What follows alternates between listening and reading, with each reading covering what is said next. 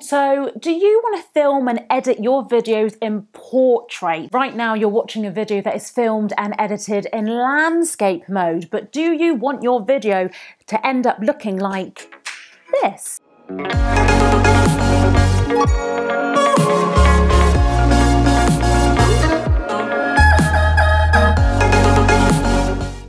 So can you see how this portrait video fills the whole screen of your mobile phone? So portrait filming is great if you want to upload a video to Instagram stories, Snapchat, anything where you want your video to look like this. Well, keep watching because that's what we're going to cover in today's video.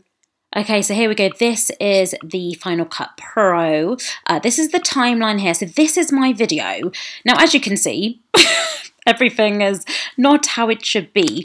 So the video is currently in landscape, but I need to switch it so it's in portrait mode. Now, all I'm going to do is I'm going to press Control A, and that basically highlights all of my files here. Then I'm going to go File, New, Project.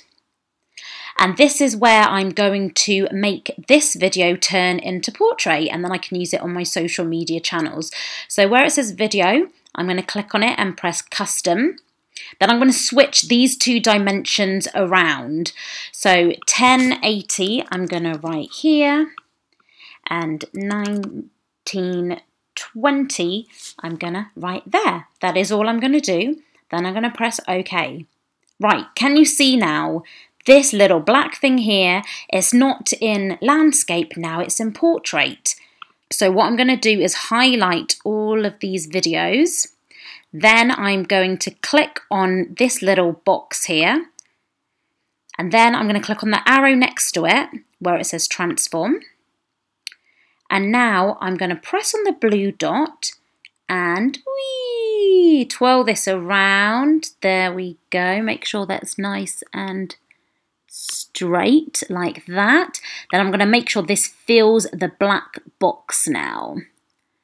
So I'm going to do that. Can you see there actually? Was that a bit too much black? Oh, why has that happened?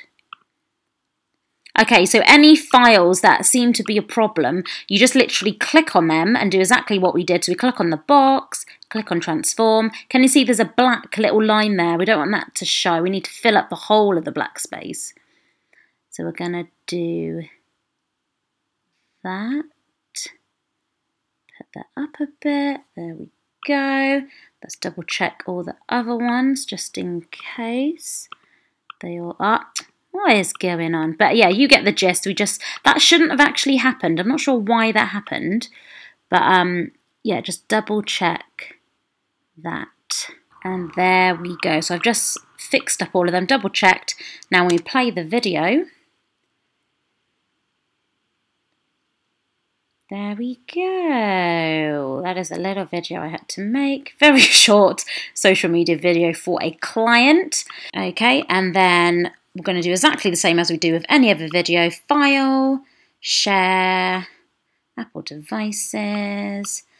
I'm going to call this video 1.veena.final. Double check the settings. We want to put it to this, 1080 by 1920. There we go. Click next. Save. And there we go. And to check the video definitely is in portrait and we've got no black lines and it's just looking super crisp and super slick. After this video has finished exporting, then I'm going to click on the video file and we can watch it just to double check. There we go. If you share successful, let me show the video. Let's double click on it. And there we go. We're in a nice portrait mode, perfect for social media. And I'm going to double check again. Let's listen to this.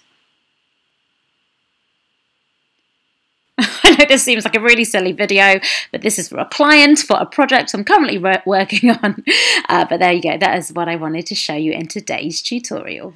Hi! So if you want to get more confident and creative with making your very own YouTube videos, make sure you subscribe and hit that notification bell, because we've got plenty more videos like this on the way for you on this channel. And do you want to get started on YouTube? If you really want to power up your channel, click there. There's a free ebook for you. And on top of my face and over there are some other videos for you to watch right now. So make sure you click on them and watch those videos next. And I will see you next week. Bye. Love ya.